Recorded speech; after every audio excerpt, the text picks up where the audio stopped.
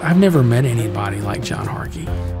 He's been a board member and a leader in 9 public companies in finance, healthcare, energy, real estate, biotech. His restaurant operation had 200 locations all over the world and 12,000 employees. Welcome to CRO's Battle for Excellence Top Gun Conference. I've always described John as the most interesting man in the world. John Harkey Jr. can always say he natural birdied the 18th at Pebble Beach to win the Pro-Am. Higher, further, faster. That is John Harkey. He's truly a larger-than-life human being.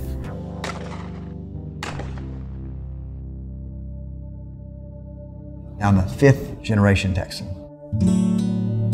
I was blessed to grow up in Brownwood, Texas. 20,000 people, right in the center of the state.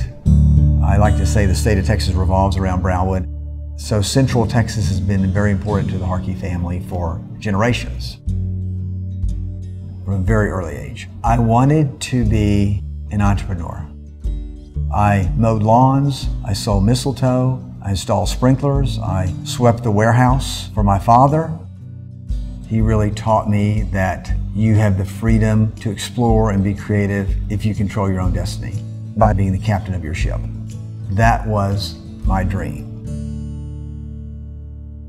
We met for the first time at the Gregory Gym for a ping pong match from the earliest days of our friendship. John was a mentor and a coach to me. One of those pearls of wisdom was that if you want to launch big ships, you've got to go where the water is plenty deep. I absolutely believe that what starts at University of Texas changes the world, because I have personally experienced that with my relationships and the businesses that we have built. In partnership with Dr. David Jenikov, another Longhorn, created a cure for spinal muscular atrophy, the #1 genetic killer of children across the globe. No child has ever survived this disease past age 3 until the drug Avexis was created with John's sponsorship and capital at risk.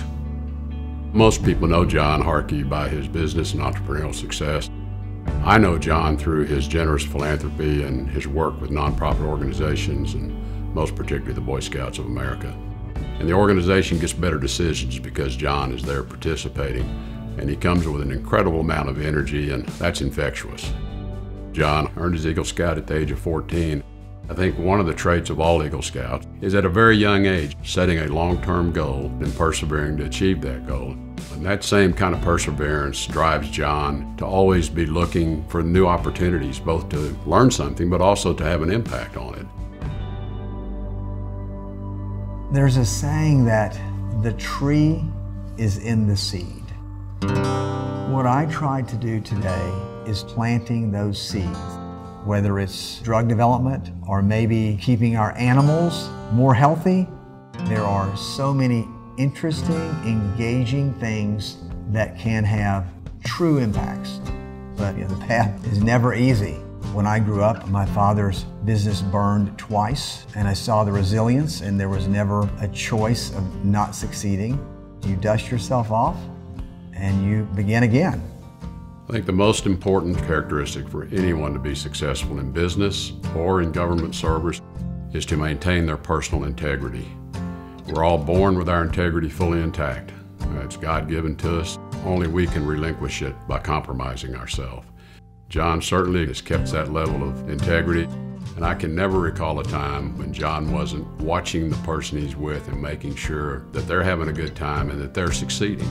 And that's unique. That's not something everyone has. The cornerstone involves family. At home, I'm surrounded by 3 very strong, independent women, and they motivate me to set an example every day of the obligation that we have to give back and the ability that we have to impact people. Plant the seeds, the trees will follow. We've only begun to see the impact of his philanthropy and his impact on future generations. He cares about it. And we should all be pulling for John's success, because he's one of these guys, the better he does, the better we're all going to do.